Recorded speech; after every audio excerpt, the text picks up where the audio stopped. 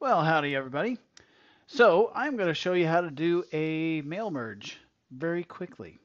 A mail merge, just in case you're wondering what it is, a mail merge is where you can create a list of recipients or a list of information and have that automatically populate into multiple letters or mailing envelopes, address labels. There's a whole bunch of things you can do with it. So I'm just going to dig right in there. I'm going to go from the beginning with the exception of typing out the letter. I just have a really basic letter here, but I'm going to go from the beginning of creating the recipients, looking at putting in some merge fields, and then completing the merge.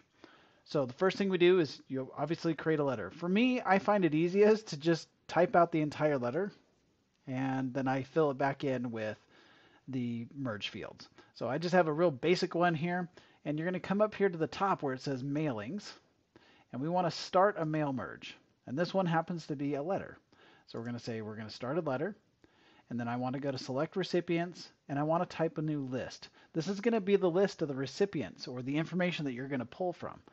So I'm going to type this new list, and you can see that it already comes up with some fields for me to put information into, and I can customize the columns. So if I know I don't want title, I really don't care about title. I'm not going to do company name, and I don't need their country, and I'm not going to deal with any of these right now, so I'm just going to get rid of them real quick. Oops, I accidentally deleted too many. But anyways, that just goes to show if you're going too quick, you may have some issues. All right, so I'm just going to delete these. Hopefully it won't take me very long. Makes it easier to input the information if you have a smaller list. Okay, so now I have first name. I'm just going to do Bill Smith. I'm going to capitalize this on First Street, Los Angeles, CA. I don't know if that's correct, but Julie Winter.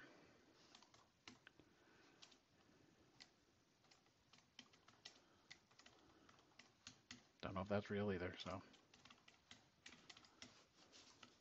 All right, so I got a couple records in there. I'm going to click OK.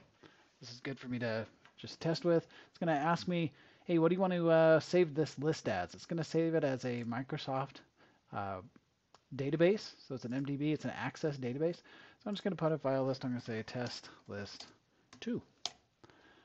All right, so now I'm back to my letter. I've created some recipients. Now I want to put fields in. These fields are where the information is going to be automatically coming into the document.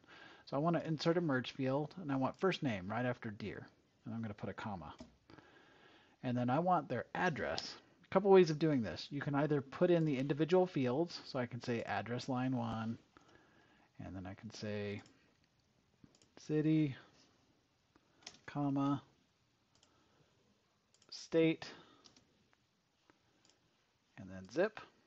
Or, to make it simple, I can say I just want the address block.